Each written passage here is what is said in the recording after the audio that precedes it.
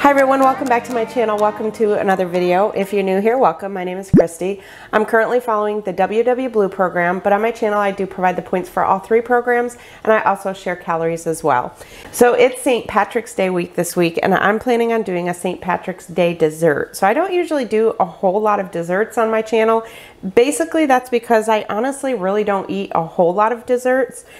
Except for like around Christmas time.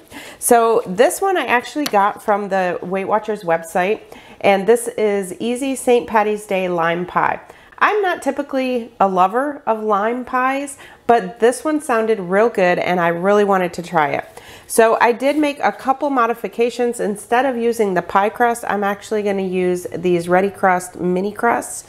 So the recipe calls for a serving of 8. I'm going to be doing it in a serving of 6. So I've modified the recipe just a little bit. Instead of regular powdered sugar, I'm going to use the Swerve sugar so that it's 0 points. And I did a couple other things. I think instead of the low-fat whipped topping, I'm using sugar-free. And I believe that's it. So ingredients we're going to need with this are 1 1/3 cups of fat-free plain Greek yogurt. I always use the Fage brand just because for me it doesn't leave that real tart flavor that some of the Greek yogurt leaves. We also need 1 1/3 cups of the sugar-free Cool Whip. We need 1/4 cup of the Swerve confectioner sugar. If you use regular confectioner sugar, just make sure to adjust the points in it. We're also going to need about 5 drops of green food coloring. If you watched my meal plan and grocery haul video, you may have seen that I was having a very hard time finding this. And my husband went on the hunt for me and he found this last bottle way in the back shelf at Walmart. The next thing we're going to need is 2 teaspoons of lime zest and then 2 tablespoons of lime juice. We are also going to need 2 ounces of Philadelphia cream cheese, and I'm using the 1/3 less fat kind. And then, like I said, the pie crust. So if you decide to use a regular pie crust, that's fine. So this is all we're going to do. In a large bowl, I'm going to combine the yogurt, the 1/4 cup of the Swerve powdered sugar, the cream cheese, and also the lime zest and lime juice. So I'm just going to use my grater and just grate up some of the lime zest.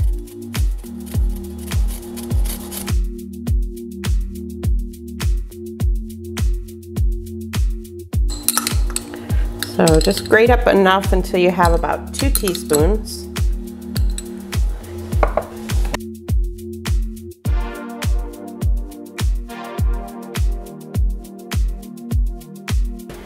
Then we're going to take our lime. I think I might have said lemon. If I say lemon, I meant lime. And we're going to want about 2 tablespoons of lime juice, which I'm guessing should be about a whole lime. Actually, it's going to be probably 2 limes. It depends on how fresh your limes are too.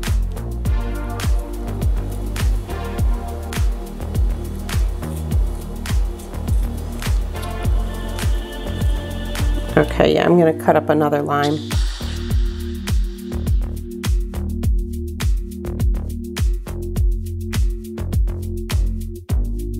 All right, now we're just going to beat it on medium for about 1 minute.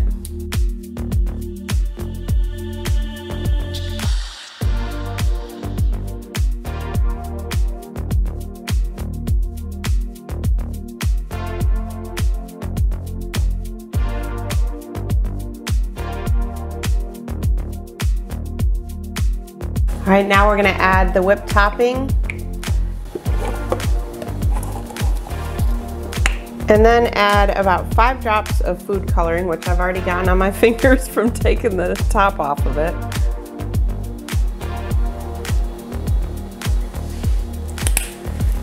And then just beat that on low just until it's combined.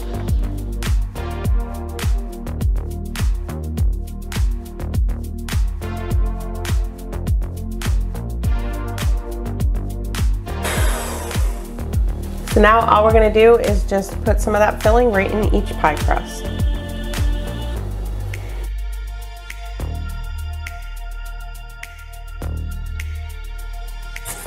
So I'm just adding a little bit of lime zest now over the top, just for a little bit of decorative.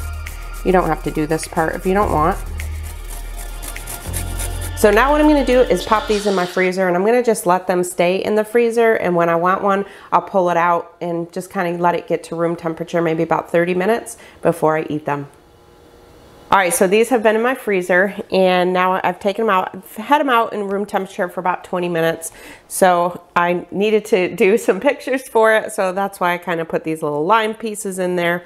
But I am going to taste it.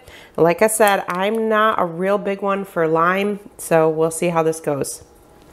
That's got some good flavor to it.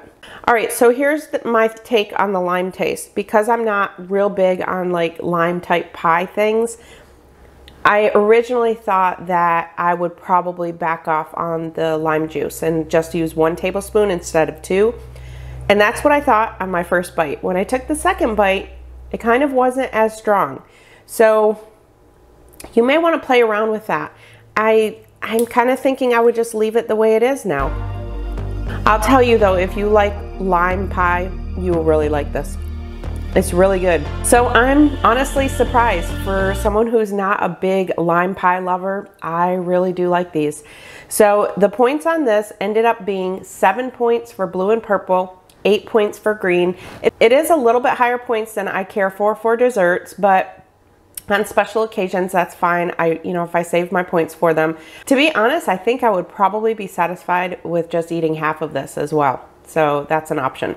And if you're counting calories, these came out to only 187 calories. So again, it's kind of one of those things where Weight Watchers gives it a high point value, but calorie wise, it's really not that bad, 187 calories.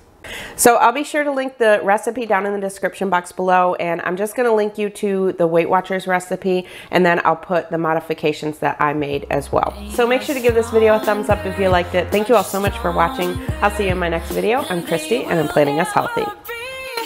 Don't you know that you're beautiful?